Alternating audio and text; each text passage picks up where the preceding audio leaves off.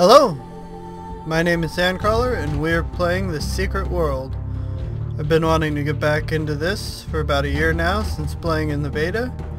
I made a little test character and just tweaked some settings. We're going to play on the same server as the test character, but we're going to pick a different faction. The title of this series is going to be Ythmevge the Dragon, so if you know anything about the game, then you'll know that I'll be playing as the Dragon faction. The Art of Chaos. 카오스를 이론적으로 정의해볼까? 그건 1000개의 동전을 공중에 던지는 것과 같다. 하나하나의 동전이 떠올랐다가 떨어지면서 정의와 탐욕, 관용과 처형, 고난과 따분함을 결정하는 것이다. 드래곤은 누구일까? 우리는 동전의 어느 한쪽 면도 아니다. 그저 운명이 우리를 위해 움직이기를 바랄 뿐이다. 우리는 동전이 아니라 동전을 던지는 손이다. 동전이 그리는 궤적이고 동전을 흔드는 거친 바람이기도 하다. 셀 수 없는 조건에 따라 결과는 달라지지만 우리는 그 모든 결과를 파악하고 조작하려고 노력한다. 1000개의 동전이 떨어져 내리는 동안 우리는 공식을 만들고 계산해서 각 동전이 어디에 떨어질지 예측한다. 동전이 떨어진 다음에는 어떻게 할까? 우리는 상황에 따라 적당히 조절한 다음 동전을 다시 공중으로 튕긴다. 우리는 드래곤이다. 이론이 정의하는 범위를 넘어 카오스를 제어한다. Okay, so basically the dragon are chaos. And we're gonna play a guy because I don't play games as girls. We're not gonna be a black guy. Sorry.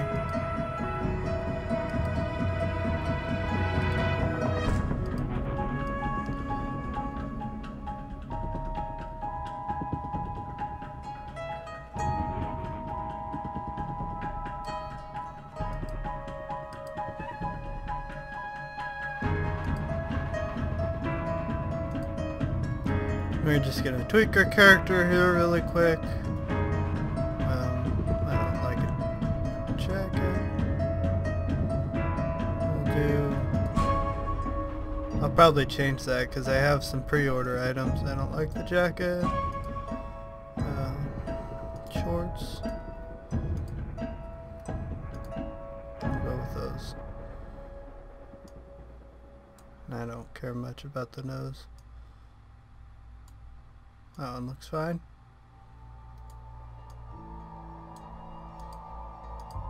And we'll get him some hair.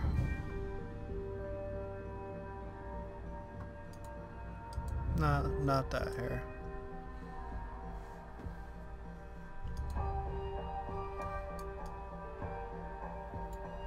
I can live with that. Black is fine. Don't need... Okay. The name. I don't remember. I know we want Ythmevge for the nickname. And I don't remember. I have to have a first and last name, I think.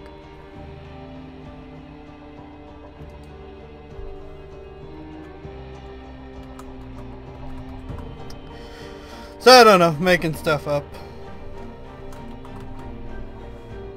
Okay. Chris Ythmevge Beldini.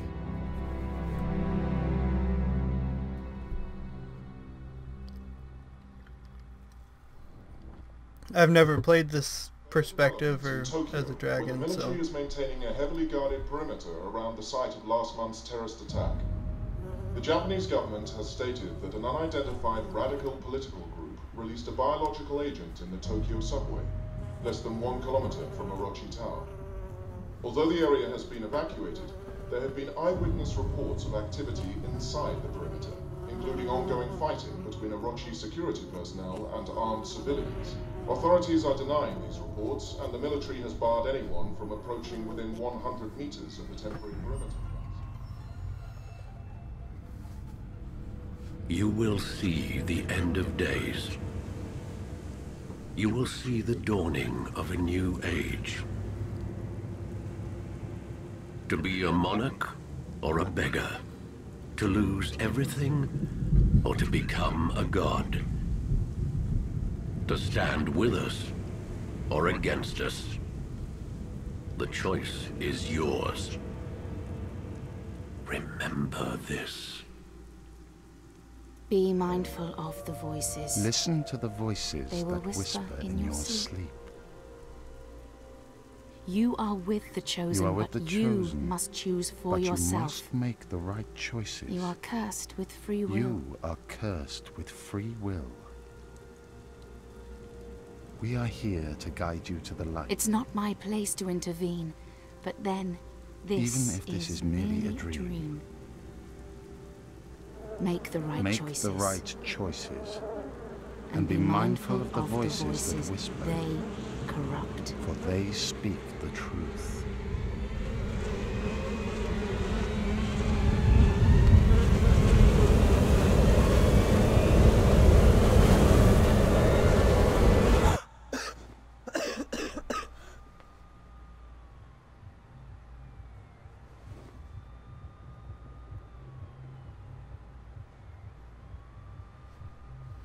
So far it's been the same as the Illuminati intro. I think we get a different guy who walks into the room though.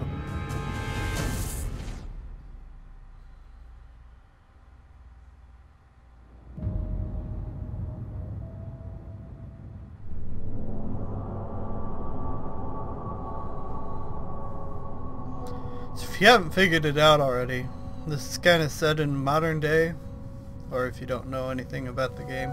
Set in a modern day setting, you have magic, but it's not really fantasy. That looks kind of weird there. That could be a rendering setting.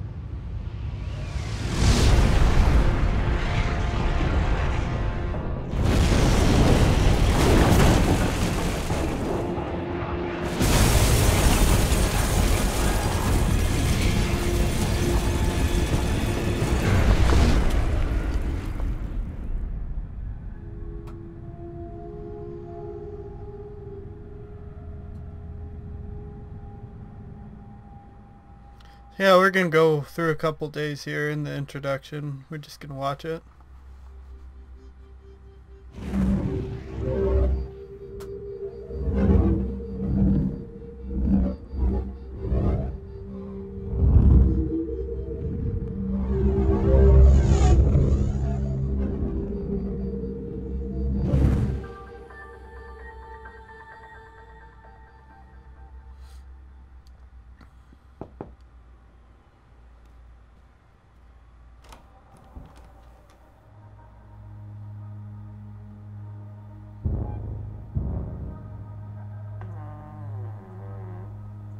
Yep, this guy's different.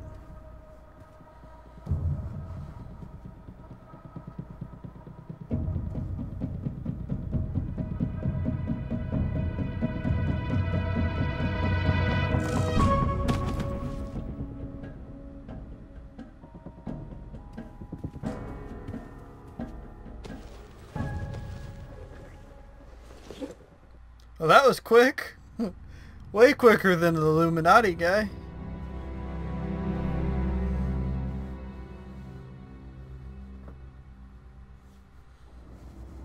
So the dragons, they're Korean, I believe. Yeah, pretty sure. So we're gonna be in Seoul or Seoul? I don't know how to say it.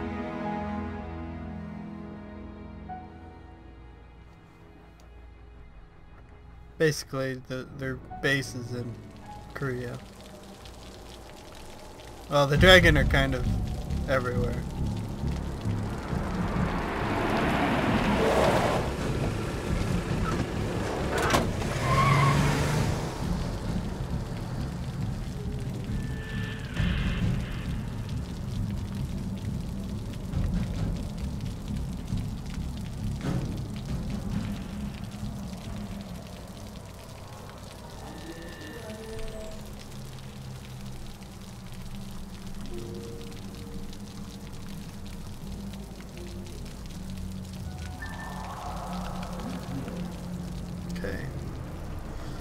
We go through a pretty basic tutorial.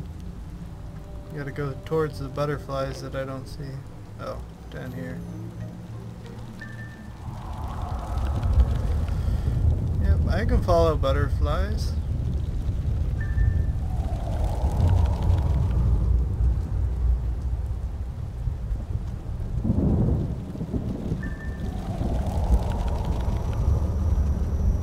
I get to go to a hotel room.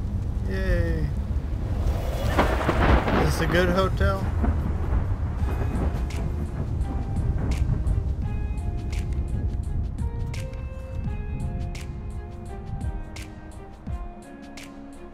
It's in here somewhere. I've seen it. I've seen... Are you familiar with the butterfly effect?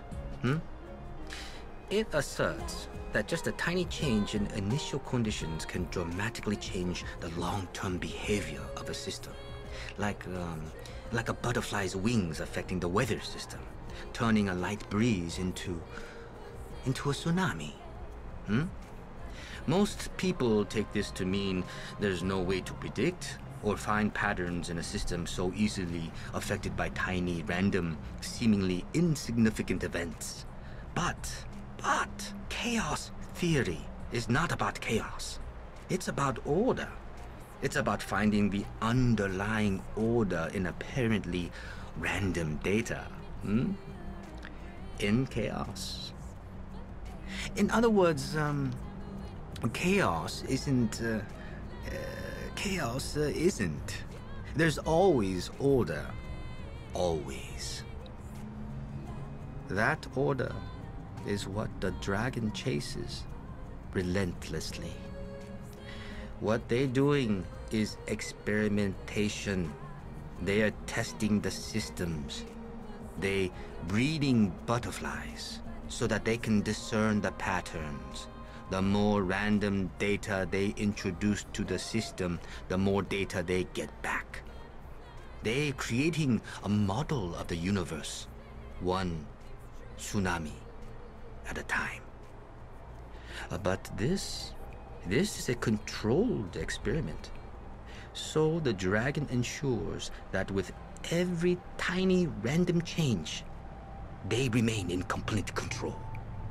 They are ruthless planners. And what they're doing, what they're planning, is acts of... In a way, they are terrorists. Except their acts of terror are small, seemingly without consequence. They don't blow up buildings or planes. They don't murder the innocent. They don't have a doctrine. What they are doing is a lot more subtle, a lot more effective. They now have enough data in their models now to predict causality, at least to some degree. They put you somewhere, they have a good idea what's going to happen. That's what it's all about. Why you've been brought here to Seoul. I'm sure you're asking yourself, why me? Why now? It doesn't matter. The only thing that matters now is that you've been brought here because they want you here. They need you here. Everything from the moment they visited you until this conversation, it may seem like a series of coincidences, random events.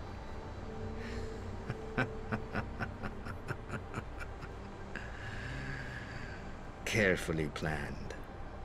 Part of a model they've designed. Part of a system. It's an experiment. Don't you see? Everything has a purpose. Everything is true.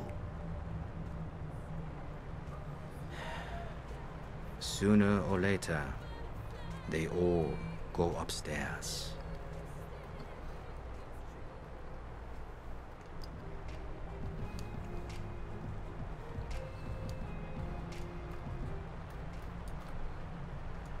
Okay, so I guess we're gonna go upstairs.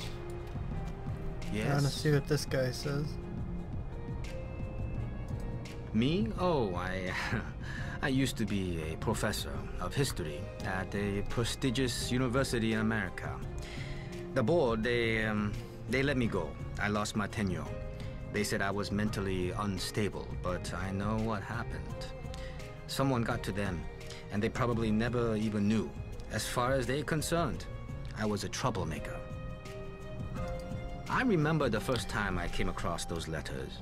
I was fascinated and terrified, but I knew I wouldn't be able to let the opportunity pass.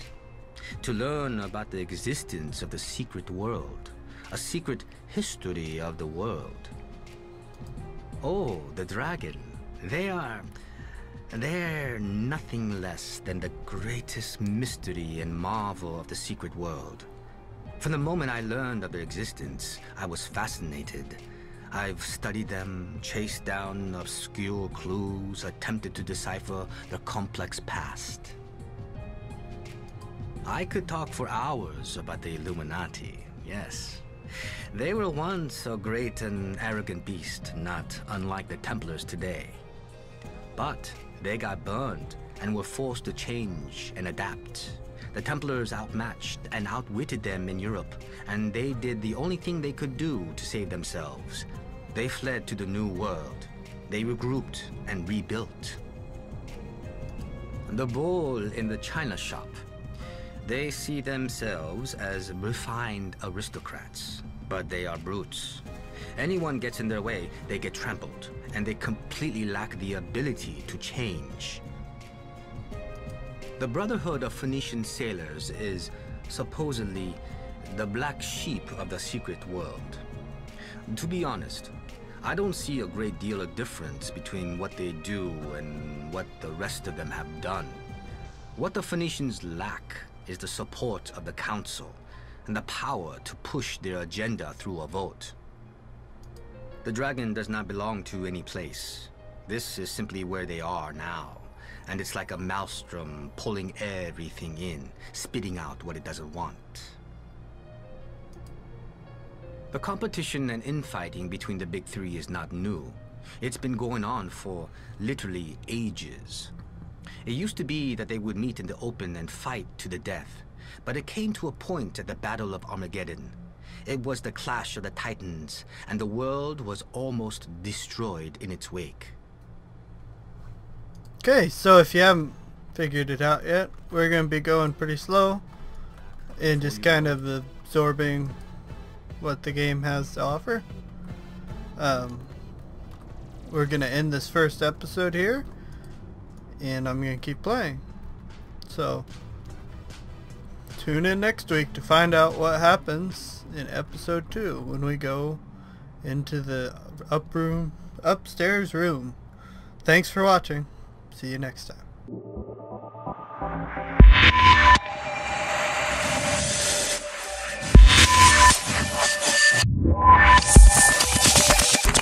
As shadows melt when light shines, we emerge in love. Snowflake fractal patterns pulsing with meaning crystallize from chaos into organized forms. Each random pleasure is a hurricane encompassing